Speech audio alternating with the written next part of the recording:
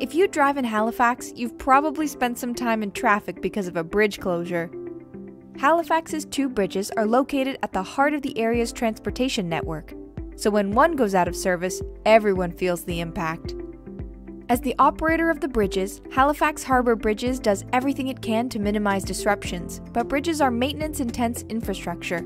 Just like your car, the older a bridge gets, the more maintenance it requires.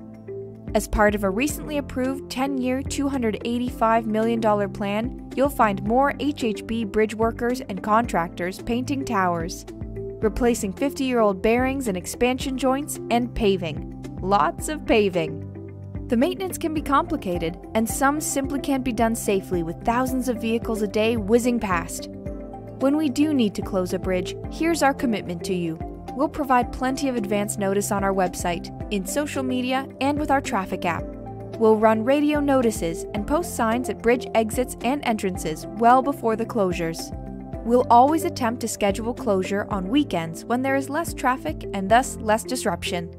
And we'll schedule multiple projects during a single closure to make best use of the interruption. No one likes it when we close a bridge, but by doing the work today, we're making sure future crossings are safe and easy.